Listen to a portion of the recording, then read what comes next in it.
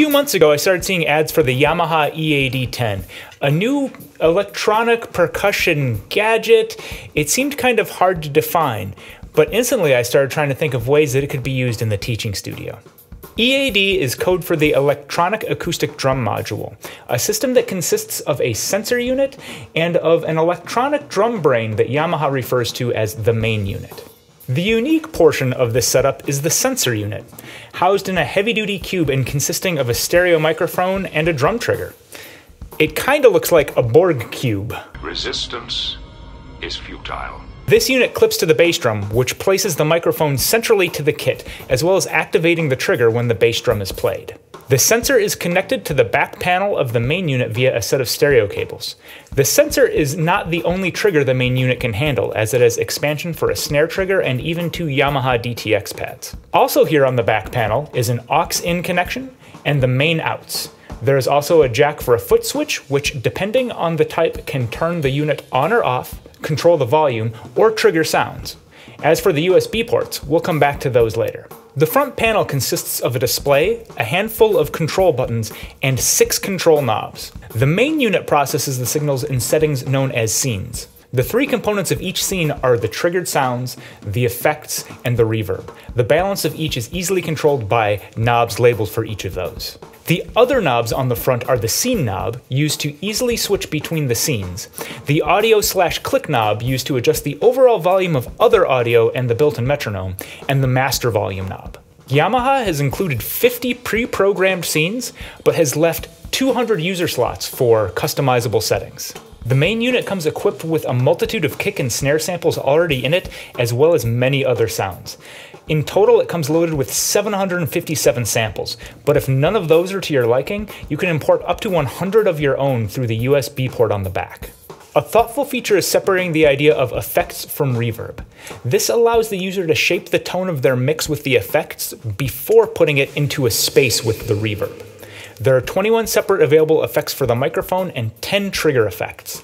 These range from simple compression to distortion, modulation, phasers, wahs, and tempo-dependent delays. There are also 11 separate reverbs built into the unit.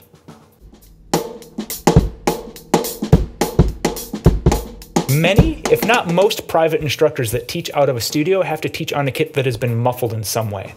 These are, of course, unideal conditions pedagogically because it creates an unrealistic situation in where the student misses out on the tone and dynamics of the drum set. They learn all of the coordination, but none of the sound or feel. One of the first things that intrigued me about the EAD10 was the possibility that it could give some life to a muffled kit. When testing the EAD10, I wanted to show a large amount of possibilities in the most efficient way possible. This is because I wanted to show you more of what it could do instead of giving a recommendation on what I think is best. For many in a muffled kit teaching situation, particularly those housed in a music store, equipment may be provided for the teacher and thus they may not have the option to change it. This was my situation when I taught in a store for many years. For others that provide their kit, changing the setup to the setup I recommend may not work for them or could be an expensive jump, particularly if they're already thinking about adding a $500 electronic drum setup on top of it all. To do this, I created a jelly bean kit of typical muffling situations. For cymbals, I used a 20-inch ride muffled with a SIM guard, a 16-inch L80 crash, and 14-inch L80 hi-hats. I put a Remo silent stroke mesh head on my 13-inch tom and a 16-inch sound off on my floor tom. The kick I just stuffed full with a heavy blanket. Admittedly, it comes off a little louder than it probably would, but sometimes that's the muffling situation you have. I tried a bunch of different options on the snare drum. I tried a sound off, a real feel pad, an accordion super pad, a Sabian quiet tone, and a Remo silent stroke on a piccolo snare. Yamaha also sent along a DTS-50 snare trigger to test with the EAD10, so I tried that with all of the snare options but the super pad and the real feel pad, as it would not clip onto those. What follows is a sampling of different scenes from the EAD10 on the Jelly Bean muffling setup. First you will hear the EAD10 on its own, then the live room, and then a mix of the two.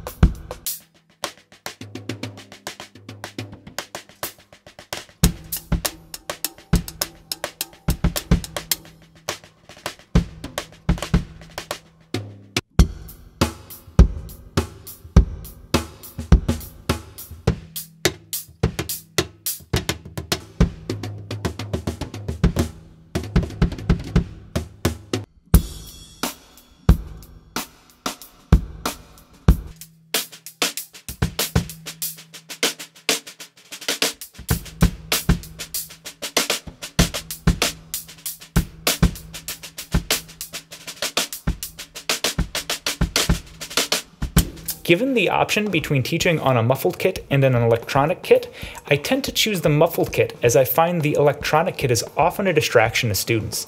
Even if I keep the setup and sounds used conservative, the novelty never seems to wear off, and it never really feels like we're playing drums. The EAD10 offers a nice balance in between these worlds. It gives a little more life to that muffled kit while not betraying what your eyes are seeing by outputting a sound that is completely foreign to the instrument you are playing. The sound is at the very least created and mixed from the initial sound. Even if there are sampled sounds involved, the original sound is still in the mix.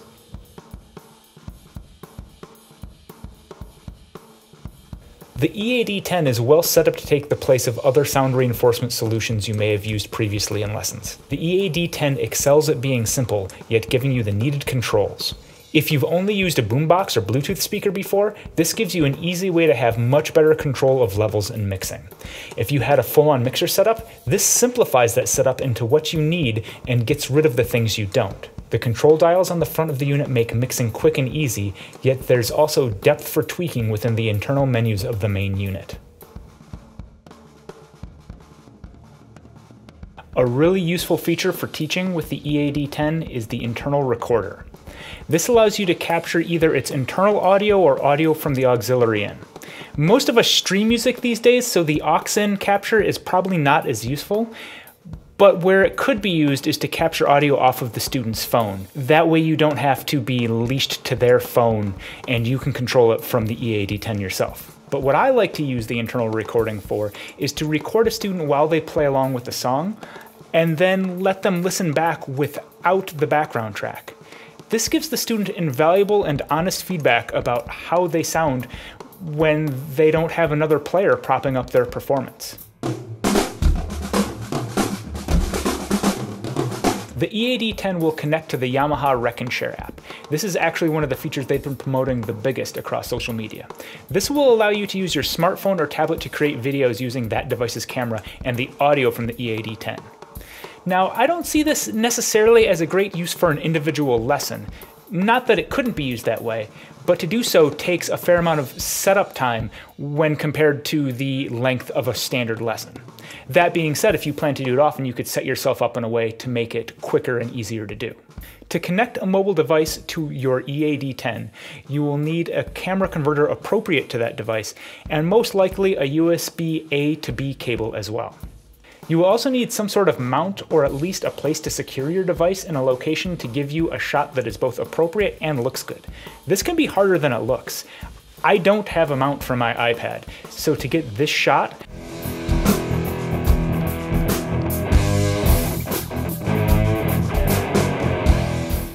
I just put it on a stand in front of my kit.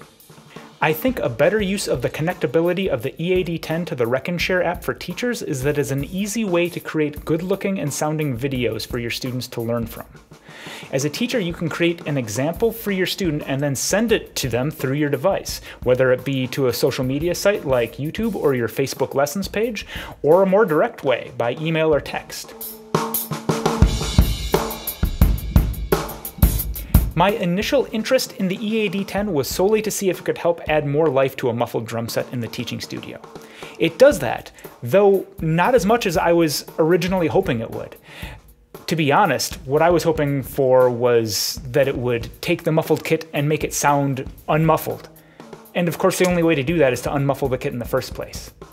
Nonetheless, it certainly does improve the sound and feel of a muffled kit, and I would definitely recommend it to anybody trying to do that.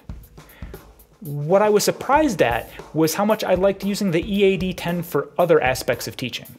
Having extra sounds or just different sounds caused my students to listen more to what they were doing and how the way they played affected the outcome of their sound. The recording feature has come in quite useful for capturing student performance and was much quicker to access than pulling out my phone to do it. And while I am happy with my own video recording setup, if I did not have an interest in creating high-end video content and I was looking for a good-looking, good-sounding, easy solution to creating content for my students, the EAD10 would be a no-brainer. I think most of all, I would recommend the EAD10 to those who are looking for an all-around audio solution. The easy ability to mix in music with high-quality drum sound and keep it all contained within simple controls that also have a deep level of customization is great, and honestly was not something I was expecting when I started working with the EAD10. It's a very elegant solution to the studio problem. At $500 street price, the EAD10 can't be called inexpensive. To purchase one, you are making an investment. But I think Yamaha would be justified in asking a higher price for all of the equipment and development that is in this product. For that price, I did not expect the amount of controls, samples, and settings that come with it. I essentially expected a plug-and-play device that kind of worked one way. What I got was a fully developed product with a lot of depth and thought put into giving the user many options. I think if the EAD10 offers the solutions you are looking for, it is worth every penny. What did I miss? How would you or are you using the EAD10 in lessons that I haven't thought of? What other technological marvels are you using in your lessons? Let us know by leaving a comment below or sending us a tweet at musiciansnotes with the hashtag TNT. Other than that, make sure to like, comment, subscribe, all that stuff. Let's hit it.